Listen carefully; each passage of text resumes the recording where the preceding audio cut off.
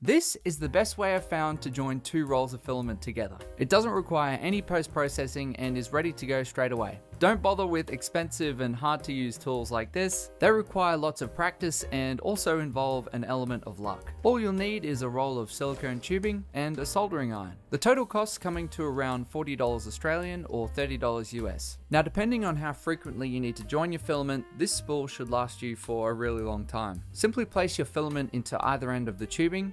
I cut my filament straight, but you can always do it at an angle if you want. Crank your soldering iron up to around 300 degrees Celsius and wipe the soldering iron over the tubing right above the seam.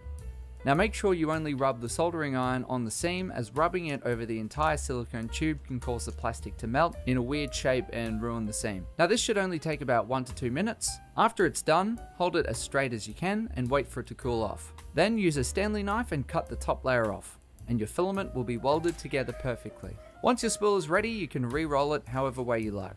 I use a simple desk clamp, place the spool on it, then re-roll the new spool. Now if you want to speed up the process, you can use this nifty 3D printed spool drill attachment. It comes with a drill bit, simply cock it, and you're good to go.